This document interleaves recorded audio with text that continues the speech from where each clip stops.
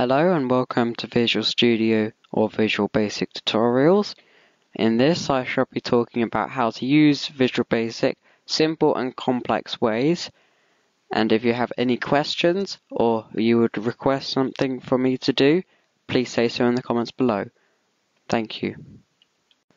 Alright then, so in today's video I'm going to be explaining about properties and other objects inside VB. Let's open. Go in here, or wherever you last saved it, which for me would be in my documents, there, here, until we find this symbol.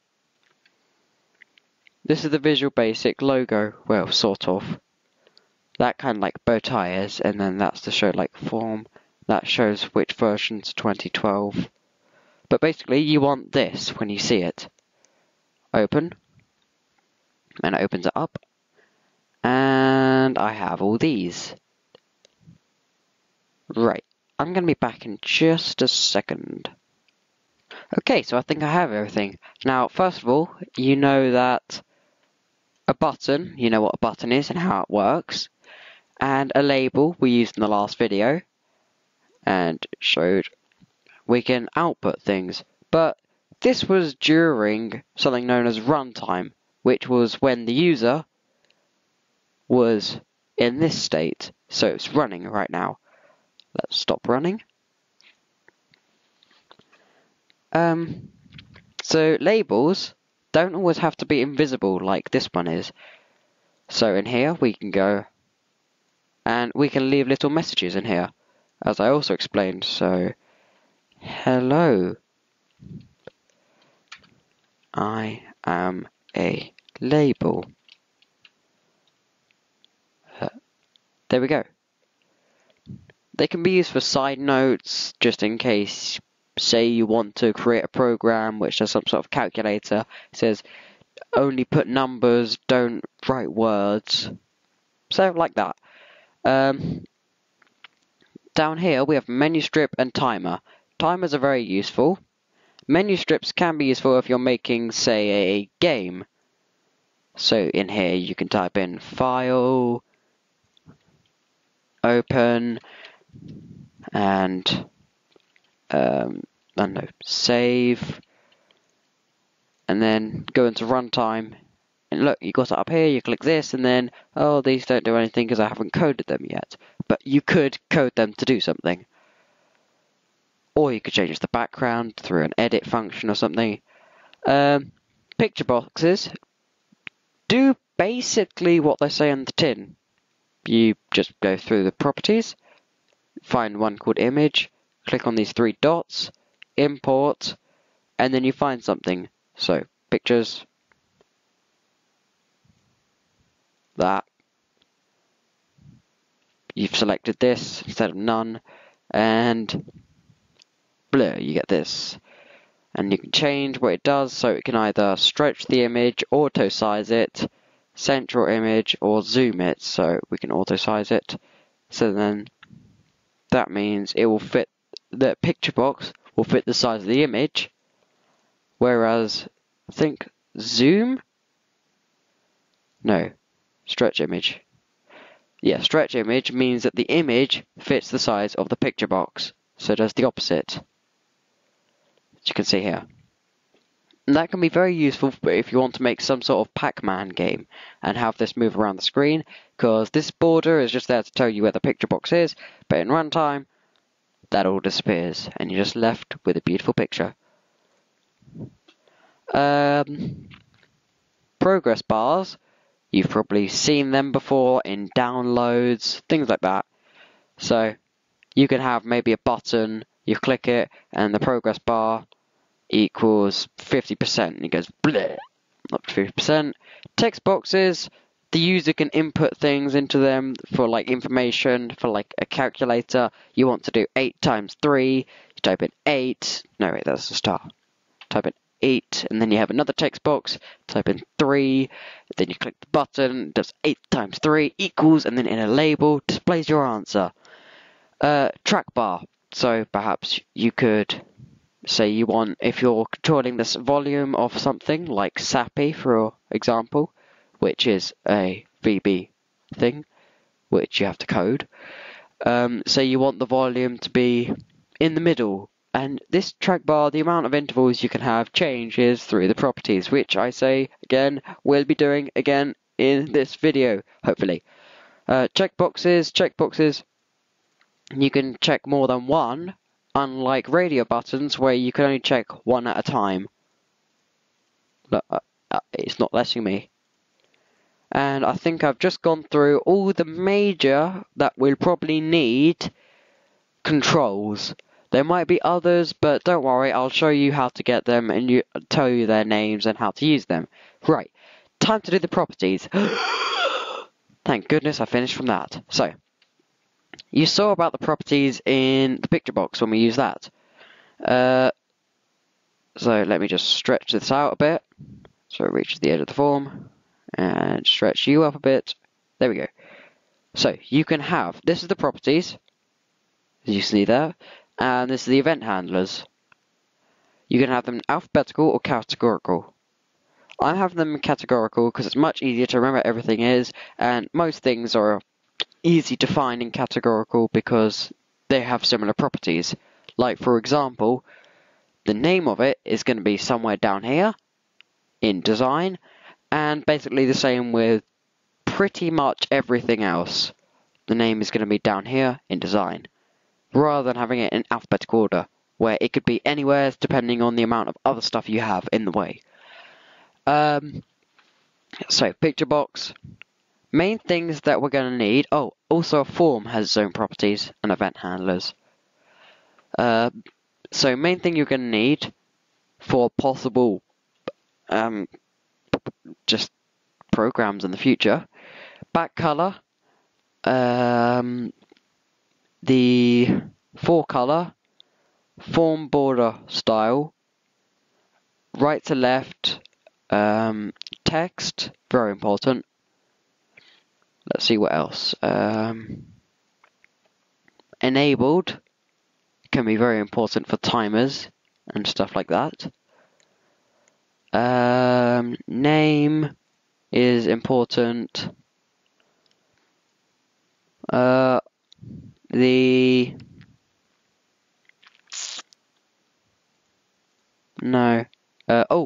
I saw one. I saw it. The size is important. Start position can be important depending on your Windows form border style. Icon can be important, but that's just basically for the form. And where is it? And there's another one which I can't hide. Also size as well. But there's also another one which I can't remember the name of. That's it. Timers are much smaller because they don't do as much. You can see that I don't even have a scroll down here. Look at that. So all you got is enabled, intervals, so timers work in milliseconds? Yeah, milliseconds, which means that 1,000 intervals is 1 second. So right now it's on 1/10 of a second. The name, don't know what that does, Neither do I know what these two do, but I can find out. Yep, don't know what that does. Same with, that was strange. Menu strip, I've never really had to look at the properties of it, because same with the progress bar, and, well, actually the progress bar, maybe not, but the menu strip, not really. Its name doesn't appear, it doesn't appear in runtime, so I think it's just something that I don't need to change the name of, and I've never really had to change whether it's enabled or not, or something like that. Progress bar has intervals, just like the timer, but not in the same way. So it would start from the top, go through them. So, its back color is the control color, which is kind of like a default color, same as the form, basically. Forecolor, highlight, No idea. Right to left, no, so that means that the progress bar doesn't go this way, it means it goes that way. Let's see, enable true, animation speed 100. Okay, so here are some stuff about the intervals and stuff.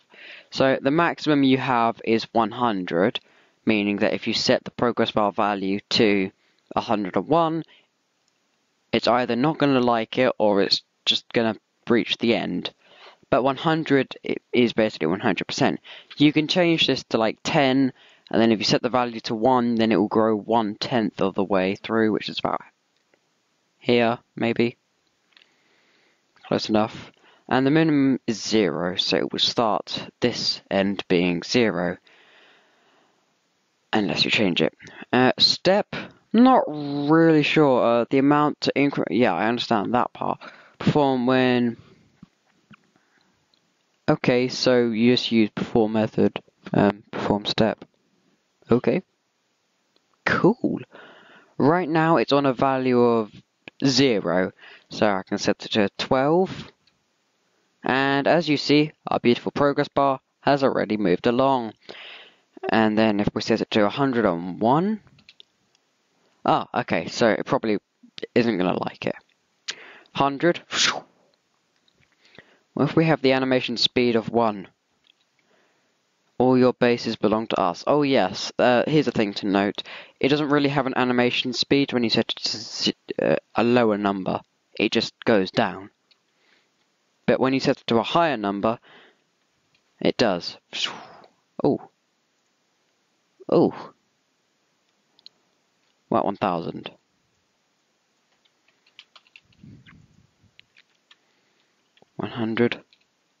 Okay, so I have no idea what's going on here, and you're going to stay as 0. Visible, oh yes, that's an important one. Because you can turn things literally invisible when you run them. If I change the visibility to false right now, it isn't going to turn invisible right before us. It's going to turn invisible when we start the program. Like so. So now, when we start the program, we shall no longer see the progress bar. All gone. To its own little place. True, please. Again, the name... anchor. Oh, anchor is an important one.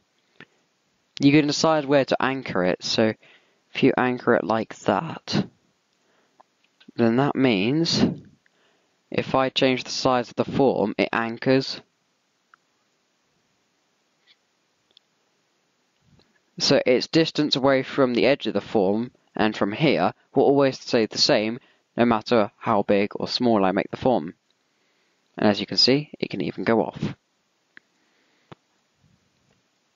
But if you decide to want to mess it up really badly, really badly, anchor it to everything and see how well you can do then. Watch. What? You're going negative. Watch. You do this and then it goes negative. What's going on? What? I'm so confused right now. So, this is why I don't do this. I just leave it as it should be.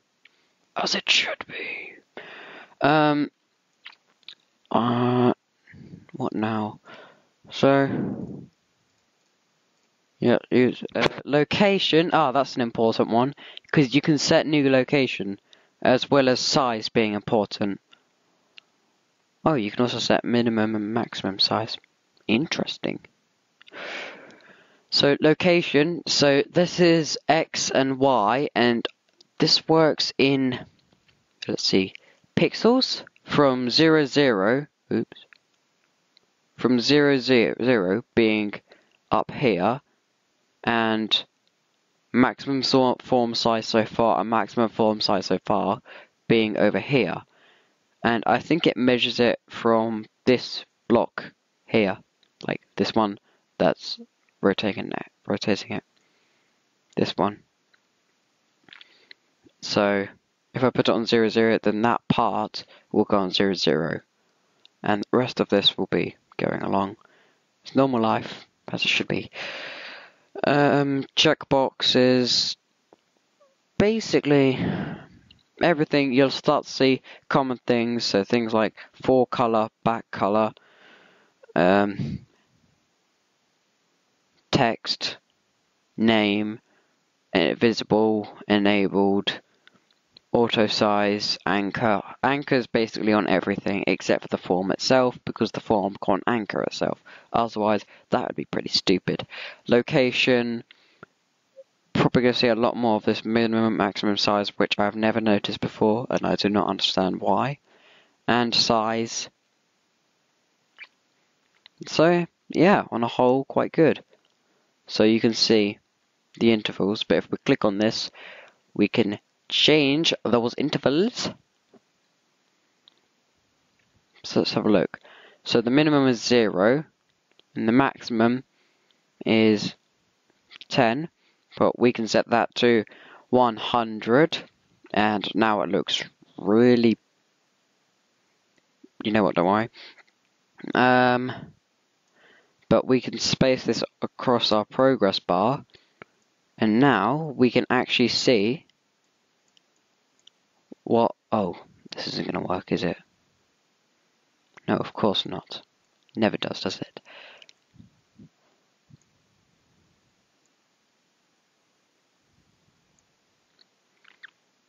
Something like that. Just accept that.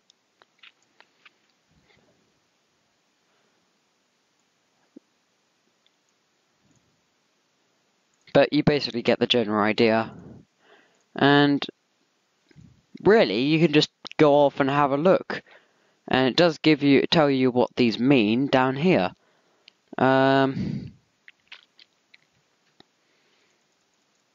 You know, most of these things are self-explanatory, like if you're looking in, I don't know, appearance, and then you see text, you can probably guess what that is, and right to left, you can really guess what those are. They're pretty self-explanatory. Some things aren't as self-explanatory. How much time are we? We're doing quite a bigger video. I think I'll try and quickly squeeze events in, but I won't go over them for a long time. Events are basically, they just basically are events. When something happens, this happens. And actually, I'll save events for next video. Thanks for watching, and I'll do events next video.